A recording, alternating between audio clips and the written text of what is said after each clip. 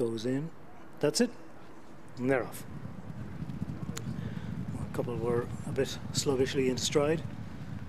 Belfoy was one of them, and also slowly away was Jungle Cove. But in the early stages, it's Take Heart and Ben Cohen the first to lead as they make the entrance to the back straight, and leads by a couple of lengths over Crystal Clear running in second. Racing in third on the outside is No Strings Attached in company with Mr. King. 3 lengths then to find Derry Lad, who's on the inside of You Owe Me Money. A length and a half then to Belfoy, who's in front of Nemean. Behind Nemean is Molly's Gamble, and they're a couple of lengths in front of Jungle Cove, and Lay Laps in the back marker in the early stages is Jaffa. So heading down the back straight inside the final 7 furlongs, and Take Heart taking them along at a reasonable gallop, leads by about a length and a half. From racing in second is Crystal Clear. They're 3 lengths in front of No Strings Attached, who races 4 on the outside of Mr. King in 5. 2 lengths then to find Derry Lad, who's on the inside of You Owe Me Money, who in turn is about 2 to 3 lengths in front of Belfoy, who's in front of Molly's Gamble.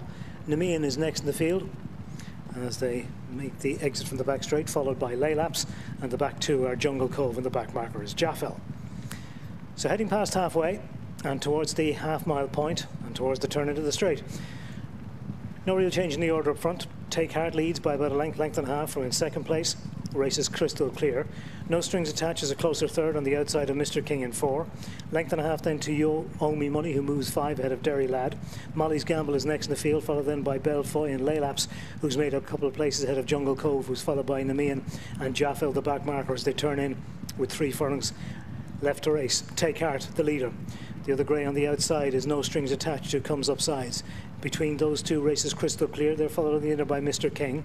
Behind those You Owe Me Money is making headway ahead of Molly's Gamble, who's making ground from the back of the field, with on the inside Derry Lad. Inside the final furlong and a half, and it's Take Heart with the advantage. Mr. King, No Strings Attached now challenges on the stand side. You Owe Me Money comes home well behind those, but racing inside the final 100, it's No Strings Attached with Take Heart battling back on the far side. No Strings Attached and Take Heart as the race up to the line. No Strings Attached just asserts close home, wins by a neck. We're in second place, Take Heart. Third, You Owe Me Money. Fourth was Molly's Gamble ahead of Mr. King and Crystal Clear.